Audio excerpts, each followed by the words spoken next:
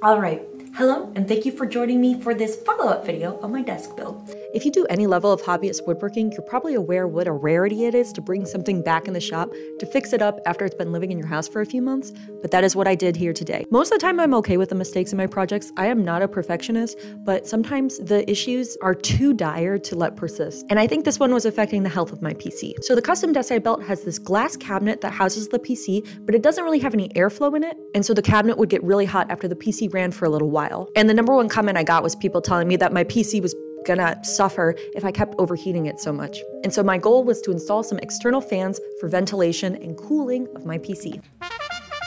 And now, a quick word from today's sponsor. This video was kindly sponsored by Big Denny's Ranches and Mustards. Big Denny's line of ranches and mustards offers diverse flavors and healing properties for your next backyard cookout.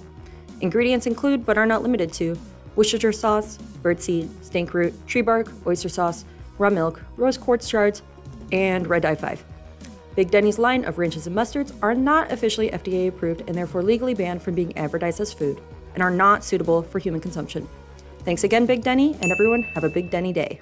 So I got these USB powered fans, and these are the type of fans that aren't necessarily made to go inside a custom PC. It's more of like a post-product thing. So you put it under a laptop or a gaming console. And because these are more of a post-product that don't go inside of a PC, they already have this protective mesh over it. My initial idea was to mount these fans to a frame and then cut out a rough hole with a jigsaw in the side of the wall and mount the frame directly on top of the PC cabinet. I had this 1/4-inch oak sheet, and I used a power drill and a jigsaw to cut out this square shape to match the fans with a border for the screws to mount in. But then I realized it looked pretty bad, but then I had a brain blast. The fan is a circle, so all I needed to do was get a 3-inch hole saw to match the 3-inch diameter of the fan. And you might be wondering why I used 1/4-inch MDF instead of just drilling the 3-inch holes directly into the side of the cabinet. Well, 1, I would have had to get longer mounting screws, and 2, I thought it would look way better if the fans were behind this tiny 1/4-inch of MDF as opposed to being hidden behind a full 3/4-inch wall of the MDF cabinet. So as I said, my plan was to create a rough hole and glue the frame on top, but then I realized I could use my router to create a 1/4-inch recess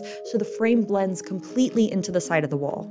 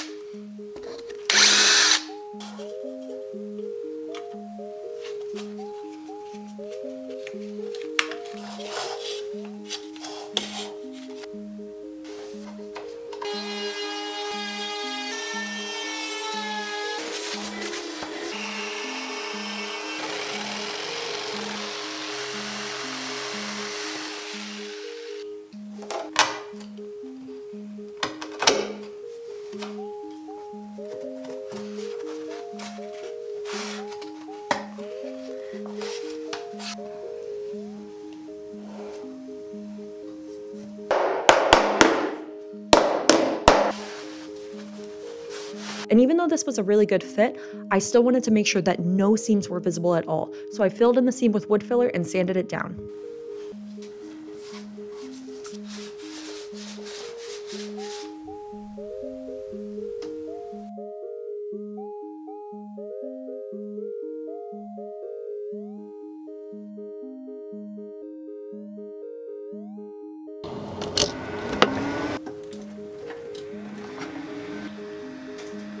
And I wanted to test how this was actually affecting my PC. So one Saturday, I booted up my PC around 10 a.m. and then around 4 p.m., I measured the temperature inside the cabinet and the ambient temperature. The temperature of my room was 73.6 degrees Fahrenheit, and after this PC was running for 6 hours with the fans on high speed, the temperature inside the cabinet was 74.5 degrees. That is pretty good, if you ask me, and I was shocked at how much noticeably cooler the PC was. And then I was like, okay, so what was I working with before? So I let my PC run for an hour, no fans on at all, and I measured the temperature inside the cabinet, and it was 91.8 degrees Fahrenheit. I know that's really bad, so let's just all be grateful that I have a fan now. But that is all. I will see you guys next time in the Applebee's parking lot. In the Applebee's parking lot.